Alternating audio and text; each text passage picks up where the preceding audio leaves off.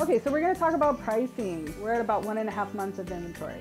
All that means is that if nothing were to sell, or if nothing were to hit the market from here on out, it would take about 1.5 months for all the inventory to get gobbled up. That inventory creates pressure.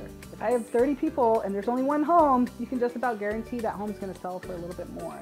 Currently in this market, I'm communicating to my buyers that, hey, whatever your budget is, whatever you're really comfortable spending a month, right? You talk to your lender about that and figure out, okay, this is what I want to spend monthly. That equates to this much as a single family house or this much as a condo with this much maintenance fee. Now, I'm telling my buyers, be prepared that whatever your budget is, you should be shopping about 10% below that and being prepared to pay about 5% above that. An asking price from a seller or homeowner is just that. It's just an asking price. I could have a home that's valued at about $500,000, but I can ask for $1 million. Let's say a property's true market value is about $500,000, and they list it, let's say, for $480,000. But the market already knows. All the comps have been selling at about $500,000. In that particular situation, you can certainly expect to pay more than the asking price, right? It's not really worth $480,000, it's worth $500,000.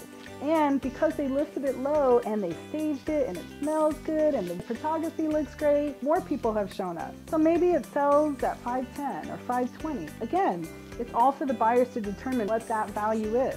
But let's say the seller's a little greedy, wants to get that extra money. The market sees it and says, this guy's crazy. None of those homes are selling for that much. And they don't respond.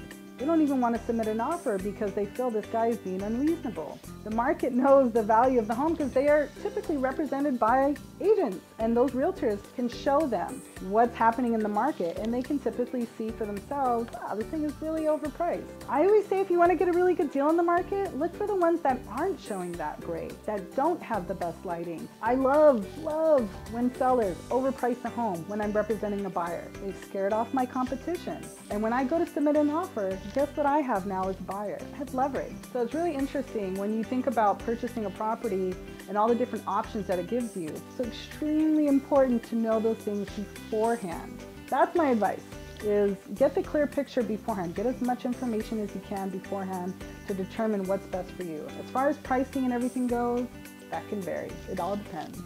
Depends on the seller, depends on the owner, how they present themselves. Finally, if you're a resident of Oahu, I want to let you know that you can follow me on Instagram and Facebook at The Oahuist, or check out our website at theoahuist.com.